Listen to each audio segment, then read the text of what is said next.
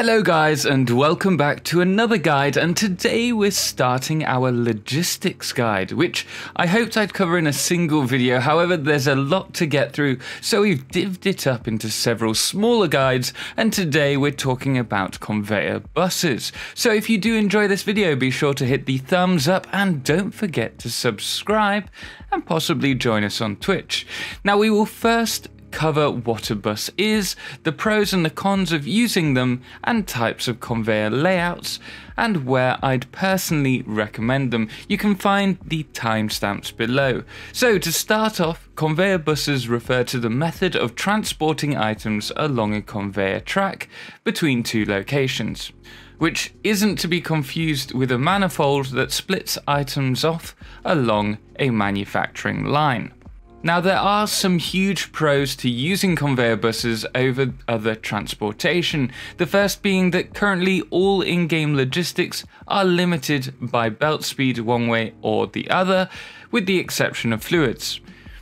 Conveyors are also a lot less buggy, especially when used in multiplayer games, and can be built to look pretty neat. And if it's only one or two conveyors that's being transported, then they can take up a lot less room, whilst also easily covering any verticality problems in your path thanks to conveyor lifts. And unlike trains and trucks, do not require any power or fuel to use them, which makes them very useful. However, in terms of resource usage and item throughput, they are only better for short distance busing, which we'll go into more depth in the following videos, and larger buses can actually take up a lot more room, so there are some cons.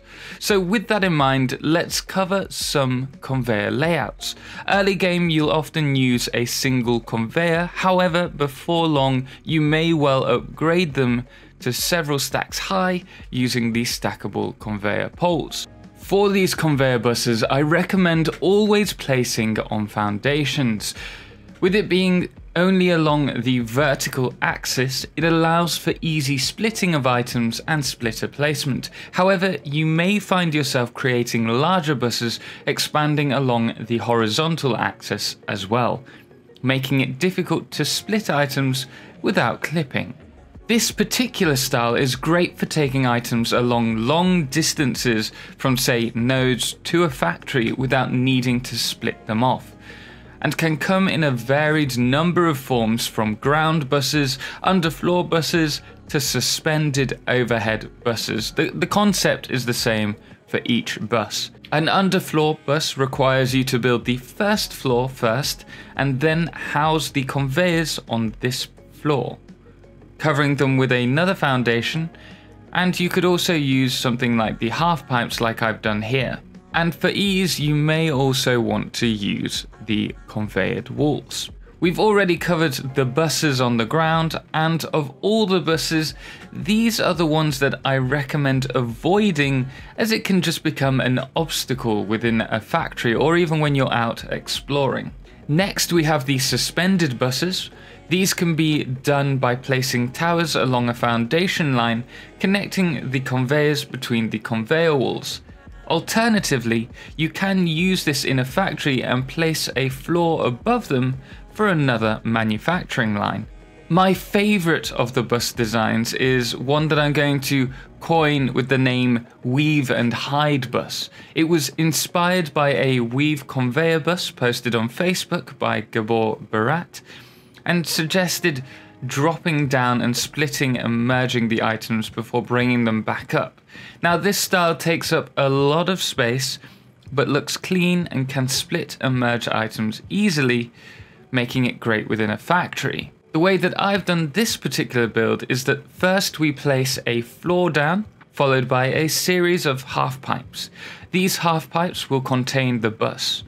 Notice how I place the splitter and the mergers in the middle of a foundation along one plane, and also the placement of the conveyor poles, both just before and after the foundation edges that the splitter or merger is placed on. This allows us to have a bus just under the floor which drops down a level before being split. You can also match this with glass foundations and walkways to give some seriously clean looks, as well as pipes.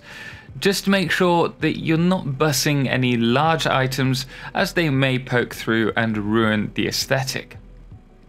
Now at this point I shall touch on special buses that are vertical or use smart splitters.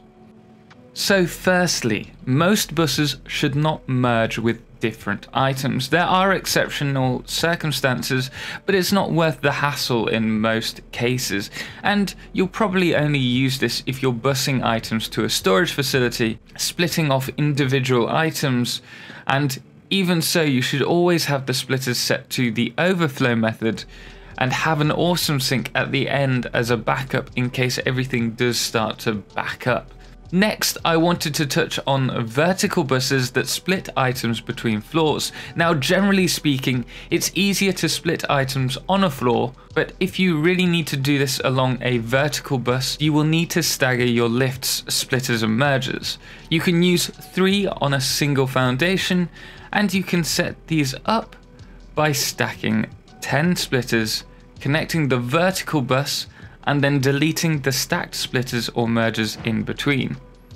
If you repeat this process, you will have a splitter or merger with 2 free inputs or outputs per elevation, which can be used. And you can stagger each vertical line to allow you multiple bus lines in a single foundation. Now, if you do not need to split items vertically, you can use a setup like this to transport items between floors, or even like this, using the 3 conveyor wall outputs. So this brings us to our next question: where should we place our buses? Well, generally, if they're outside the factory, most people run conveyor buses along the floor. This is perfectly fine. However, if you are running larger bus lines together, it would be ideal to have these lifted off the ground so they're out of the way of your exploring, and more often than not, I recommend using short bus lines, pulling items to, say, a train station, which would then take the items to another factory or another train station nexus to be split into specific trains. When they arrive at a factory again, I would recommend using the weave and style bus approach to take the items to the manifold lines, but that is my personal preference. Feel free to not do that. If, however, you're playing a multiplayer game and don't want to play with trains or vehicles due to their buggy state, then again I'd also recommend the use of conveyor bus lines, but elevate them to keep them nice and clean and out of the way of anyone running or driving around below. Although there is a lot more to talk about, I feel this covers all the need to know aspects for conveyor buses.